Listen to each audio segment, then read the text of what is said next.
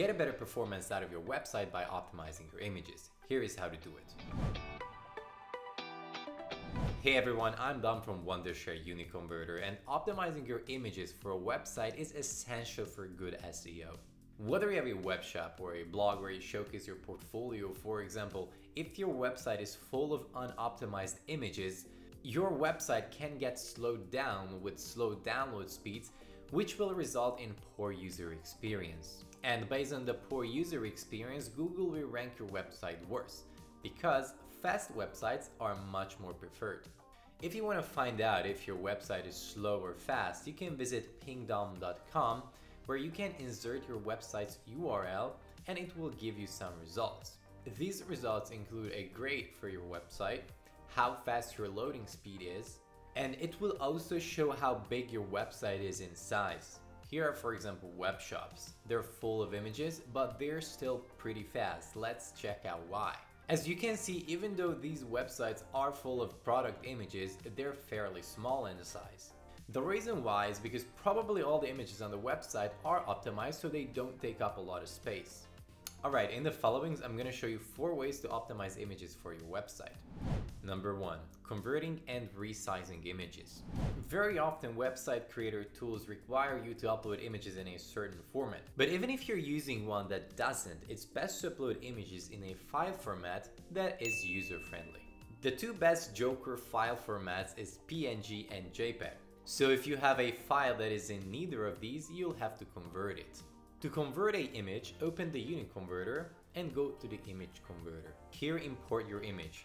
Let's convert this product photo of these shoes that is in .tiff. If you have multiple images to convert, you can add them all and you can do this entire thing in batch. Choose the output format to be JPEG or PNG, but before you hit convert, consider doing some more edits to the photo, like cropping it, adding effects.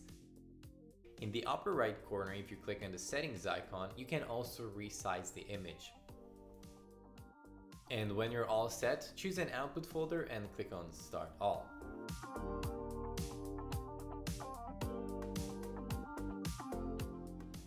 Number 2. Compressing images. A website has certain dimensions, and large images come with large file sizes usually.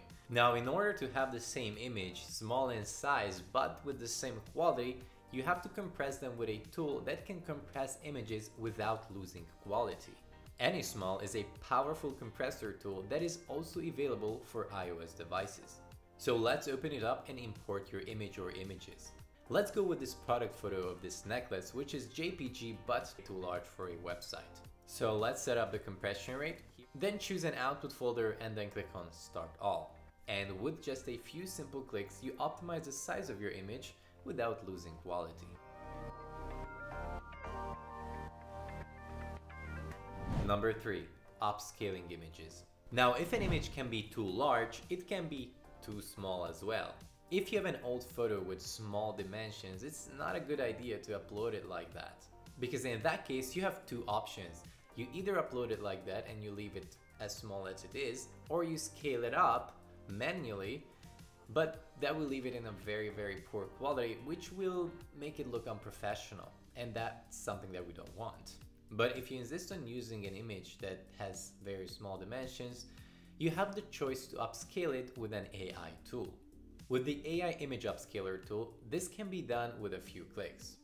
Go to imageupscaler.media.io and upload your image. Here you have 3 choices. You can upscale it to 2 times, 4 times, or 8 times the original size.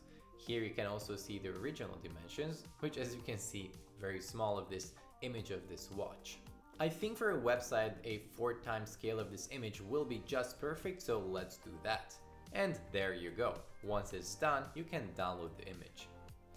It's also very useful when you have old images that hold dear memories and you want to preserve them, maybe print them and put them on the wall. Number 3. Removing objects from images.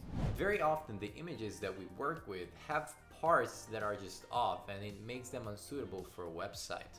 For example, after a photo shoot, a photo can have elements that have to be removed.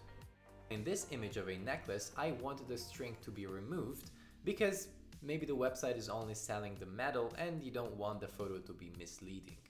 Fortunately, removing parts of an image can solve this issue, and any eraser will help you in the process.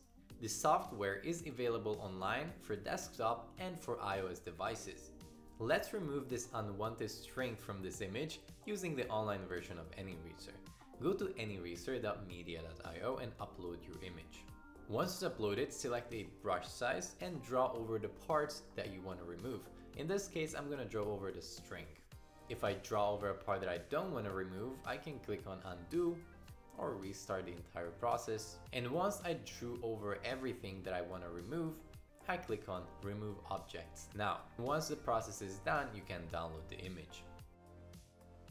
With the desktop version of AnyEraser, you can do this process in batch, which is very useful when you have a lot of product photos, for example, that you have to remove objects from.